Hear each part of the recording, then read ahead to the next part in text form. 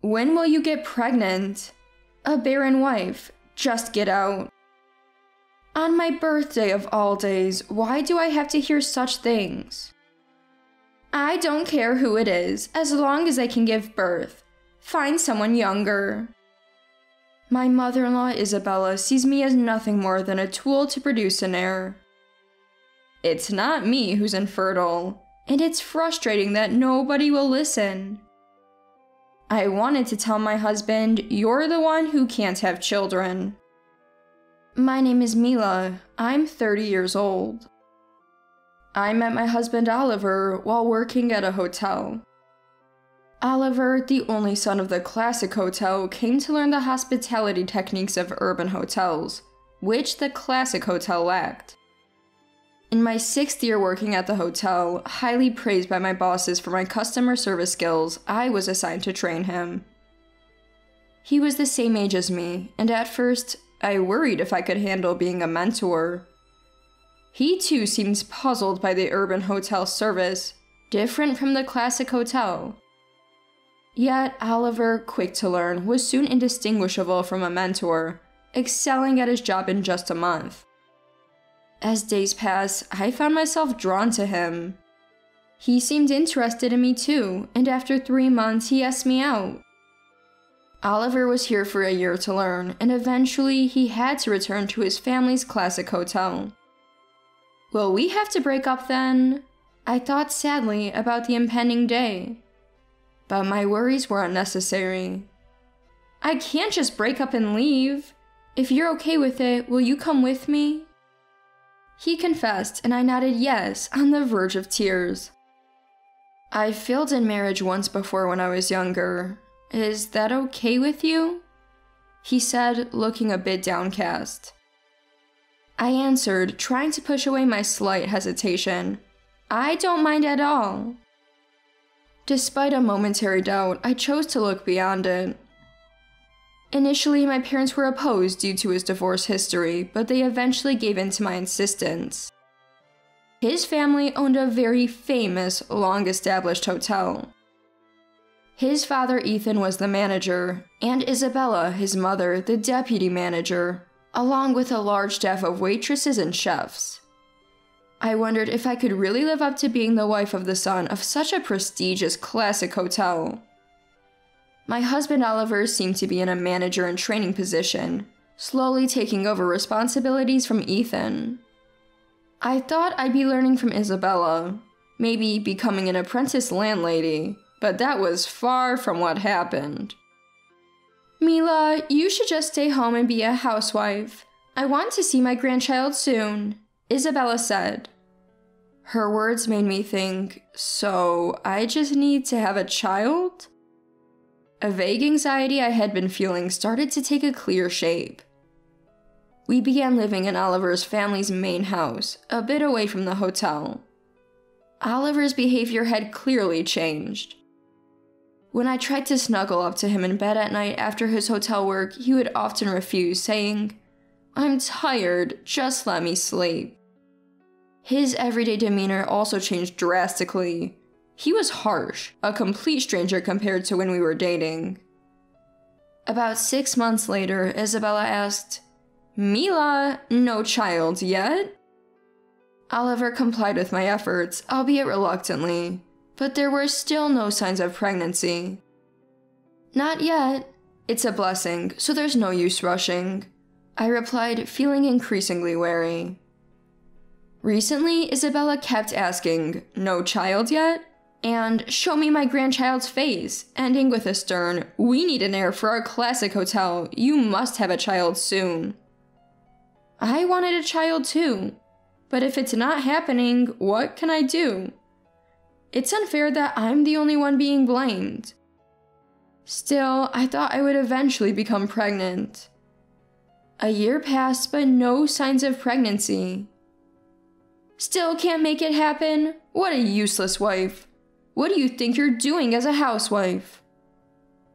Isabella's scoldings became harsher every day. Why am I even here? I felt lost and deeply saddened. Oliver, whom I thought would be my ally, joined Isabella in blaming me. Hey Mila, why don't you see a doctor and get checked out? Isabella suddenly suggested. Indeed, it was a good idea. If there was a cause, I wanted to know it. Knowing might lead to pregnancy and escape from this treatment. Okay, I'll make an appointment at the hospital tomorrow and go with Oliver. When I said that with a faint hope, why does Oliver need to go? Are you suggesting he has a problem? Go by yourself. Isabella retorted fiercely. No, fertility tests require couples to go together, I replied, but she quickly interrupted. The problem is definitely with you. There's no need for Oliver to go. She continued vehemently. I just agreed with a yes, understood, to calm the situation. But I thought I should at least discuss it with Oliver and waited to talk to him when he returned. Why do I have to go with you? Oliver responded disinterested. I gently suggested, well, we don't know where the issue lies, right? Let's both get tested. It's definitely your problem. I don't need to go to know that, Oliver concluded. Both Isabella and Oliver were so certain, but how could they be? Am I the only one to blame? But why are they so confident? I wondered. Living in the countryside near Oliver's family home, it took over an hour by bus to reach a major hospital. I managed to book an appointment at a gynecology clinic for fertility issues, but it was scheduled for the following week. When I mentioned this to Isabella, she scornfully asked, "Why can't you get tested immediately?" But I knew not everything would go as she wanted. "The appointments are quite full," I vaguely replied. I've never been fond of hospitals or tests, so I wasn't too eager myself. On the day of the test, the doctor was surprised Oliver wasn't with me. Shouldn't he be here? I thought the same. Without testing both, it's hard to know where the problem lies. They started with a blood test to check my hormonal balance, followed by an ultrasound to examine my womb, and use a contrast agent for a fallopian tube test. It was an exhausting, all-day process. Is fertility testing always this tough? I wondered. There's no abnormality here, the doctor said after reviewing the results, which was a relief. We can't say for certain without testing your husband, but if intercourse is regular, we can't definitively say you're the cause. Knowing I wasn't solely to blame was somewhat reassuring, but getting Oliver to come would be difficult. I tentatively asked, "Is there a way to check if my husband might be the cause without him coming?" The doctor replied, "Yes. Come in the day after intercourse. We can do a postcoital test, examining what remains in your womb." A ray of hope seemed to shine through. Then, I'll make an appointment for my next visit. Thank you. Leaving the hospital, I headed to the bus stop. While waiting, I saw a man resembling Oliver cross the street. What? Oliver? Here? I thought he might have come out of concern for me, which made me happy. I decided to follow him discreetly. It was indeed my husband Oliver. Just as I was about to approach, something unbelievable happened.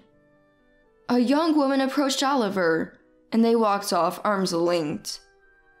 My world went dark. Seeing Oliver with another woman was devastating. Holding back the urge to collapse right there, I followed them. They disappeared into what looked like a hotel. I couldn't believe it and sat down on the sidewalk, overwhelmed. When I got home, Isabella called as if she had been waiting. "How did the test go? What's wrong with you?" Her accusatory tone echoed in my ears. The image of Oliver entering the hotel with that woman haunted me. "The one at fault is your son," I wanted to retort. I was close to tears. No, there were no abnormalities. I barely managed to reply. They mentioned it might be due to chronic fatigue or stress, I added. Isabella scoffed. Ugh, fatigue? Stress? I've given you the leisure of being a housewife, and this is how you respond. Just make a child quickly. If you can't, we might as well divorce. I was too despondent to fight back, even though it might have been easier to let it all end. Oliver didn't come home that night. The next morning, he likely went to work as usual. I started the day feeling like I wanted to disappear. The night before the follow-up fertility appointment, I reluctantly initiated intimacy with Oliver. Despite his usual excuses of being too tired, he surprisingly accepted. I couldn't forgive him for being with that young woman, but I couldn't endure being oppressed anymore. That night, I put on my best act to welcome Oliver. The next day at the hospital, the doctor informed me, "The infertility issue is on your husband's side." All the emotions I've been holding back overflowed, and I cried. It's not my fault after all, I thought, crying freely.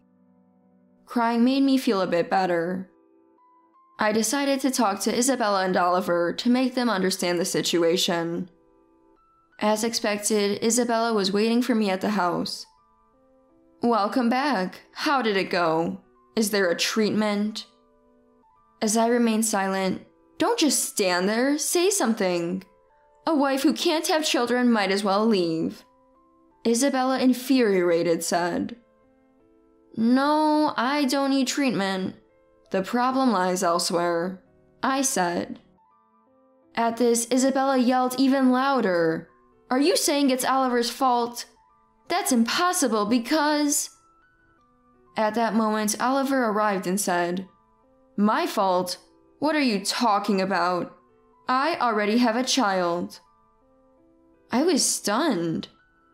A child? With whom? Oliver calmly replied, "Didn't I tell you I was divorced? I had a child with my ex-wife, but she took the child when she left." Isabella, listening to this, "Yes, that's right. We lost our grandchild to that woman. How frustrating," spat out bitterly. "So, there's no issue with me, understand?" Oliver added. I finally understood their attitude. "A barren wife is no use to me. A younger woman might get pregnant quickly." Oliver coldly remarked, "Today is my birthday. How can you say such things?" I couldn't help but shout. "Oh, birthday? Right, you're 30 now. Pretty old. I can't deal with that," he dismissed. The Oliver who once celebrated my birthday was gone. "If you can find someone else to have a child, then bring them here," Isabella said. I don't care anymore. I felt completely defeated. Suppressing the urge to scream, I quietly said. Overwhelmed by sadness, I packed my things that day and left Oliver's house. My parents welcomed me warmly when I returned home, their kindness soothing my wounded heart. On a sunny Sunday, while walking near my parents' house, I bumped into Lucas, a classmate from high school. He had been a top student and went to a prestigious university in the city, but returned to work locally after graduation. He was smart and athletic, almost a leader in our class. I had admired him too. We spent hours reminiscing about high school, losing track of time.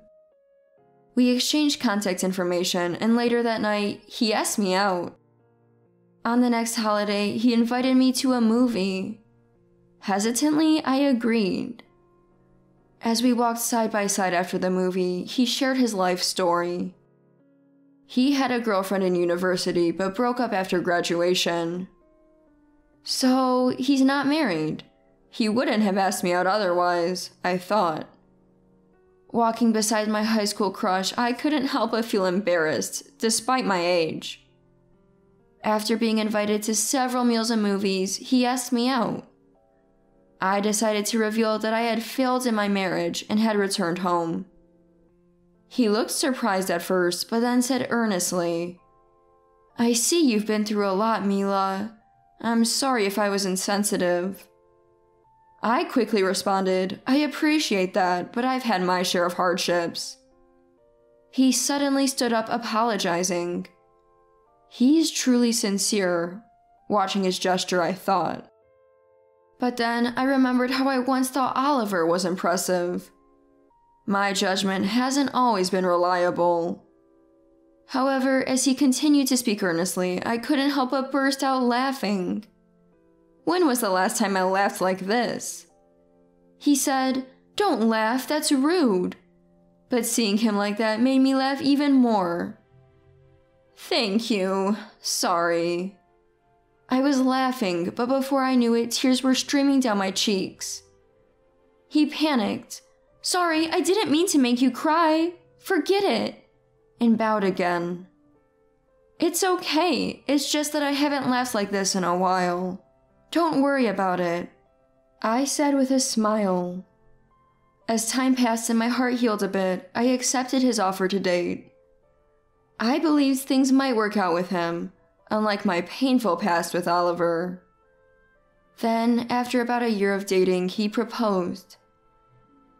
His acceptance and kindness were so comforting. Eventually, I became pregnant.